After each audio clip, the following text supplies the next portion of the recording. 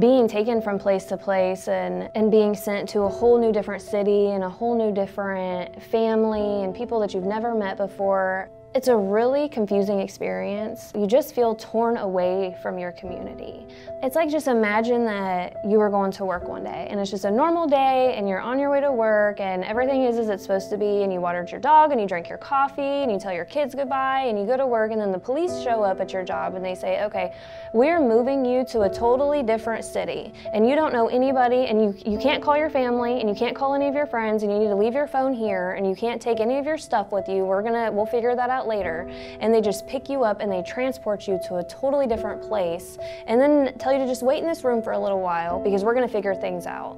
And then they come and bring you a little sack luncheon, and then it's, oh, just a few more hours and we're going to figure this out. Just here, play with this little toy, okay, put this little ring on a hook. And then they send you to these really well-meaning people but you have no idea who they are, and their house smells different, and maybe they have a dog and they have hardwood floors, you've only ever had carpet. Like, everything about the experience is alien to you, and all you want is to be able to contact the people that you have a bond with. It's a very disrupting experience. And in a lot of ways, it's a traumatic experience because all of these things are unexpected, and suddenly everything in your world that you felt was safe and secure and concrete is not. And having those ideas shattered is really difficult, especially as a child, because you need that security. You need to know that here's my bed, I can come home to it, and this is where it's gonna be, and that's gonna be okay. Or here's my mom, and no matter what, she's gonna be there for me, and I can just call her and she'll show up, and that's gonna be okay. When you can't believe that anymore, it starts to make you question, well, what can you believe? Who can you trust? What is a for sure thing? You begin to stop valuing certain things.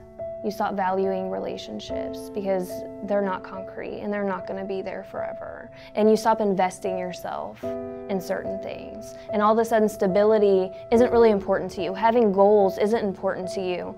You are concerned with, where are you going to sleep tonight? Are you going to be safe? Who are these people? Doing a simple thing like taking a shower in a stranger's home is a very disconcerting experience. So the more that you get moved around, the more trauma that you endure in that. Every single move is a traumatic experience. So you can see the consequences later on. And really, you can see the consequences pretty early on. As a child who's in foster care, I exhibited signs of not being able to trust other people, of not wanting to connect. I had some really antisocial behavior. I also had a deep dislike for government agencies, for the police, for social workers. Like, I did not believe that they were on my team, because when I'm telling you that this is what I need and you're just not listening and you're saying, well, this is what we feel you need, I can't trust you any longer. As a child, you do not have the capacity to forward think. You are not able to, and scientifically your brain isn't even wired to do that yet. And so the decisions that you're making are pure emotional. When you're dealing with a traumatic situation and when the people around you don't have the tools to help you deal with that, the decisions that you're making are pure instinctive.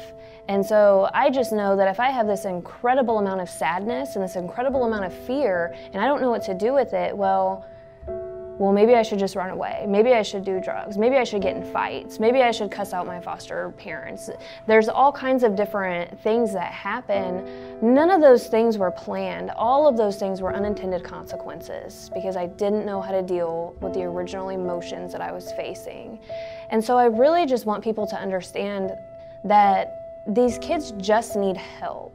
I don't understand how there's so much funding for foster care benefits, for adoption benefits, for emergency shelters. There's so much funding for that, but there's no funding for family preservation. And had my mom just had a little bit of help, had she have had enough money to buy her own vehicle, had she had enough money to relocate herself from an abusive situation, had she not had to depend on men in the first place for any kind of financial stability, I don't believe that she would have made some of the decisions that she would have made. I don't believe that she would have struggled as a mother, because my mom is a good mom. She just had some hardships and she had nobody to help her. And so I don't understand how there's so much funding to take us away, but there's no funding to keep us there.